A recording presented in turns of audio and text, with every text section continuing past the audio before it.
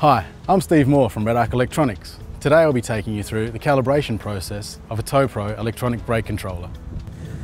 The 3-axis accelerometer in the TowPro allows it to measure acceleration in any direction. This allows the unit to be mounted in any orientation. But once the unit is installed, it needs to be calibrated to recognise the normal direction of braking. It is recommended to conduct calibration on a sealed, smooth, quiet road.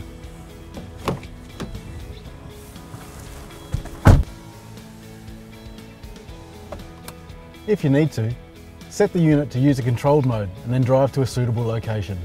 To set the TowPro to user controlled mode, set the knob to 0, apply the vehicle brakes, double click the knob 2 pushes within 1 second, release the vehicle brakes.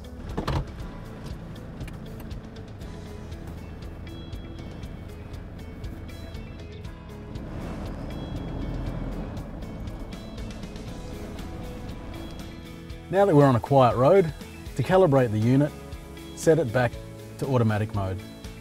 Set the knob to 0, apply the vehicle brakes, double click the knob, 2 pushes within 1 second, release the vehicle brakes.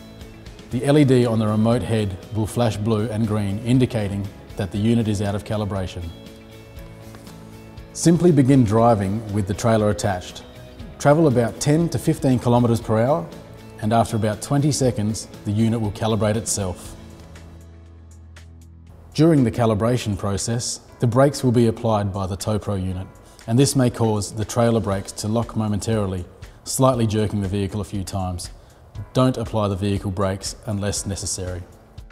If the brakes have locked on before taking off, wait about 10 seconds for the brakes to release, and then begin driving.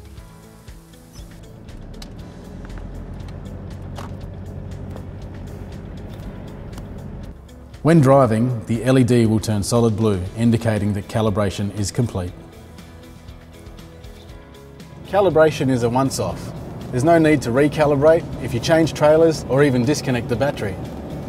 The only time recalibration needs to occur is if the main unit is moved. If the main unit moves or is moved for any reason, the TowPro will need to be recalibrated by manually entering calibration mode. To manually enter calibration mode, turn the engine off, set the knob to 0, apply and hold the foot brake, apply and hold the knob for 10 seconds. The LED on the remote head will again flash blue and green, indicating that the unit is out of calibration. Simply begin driving to recalibrate the unit.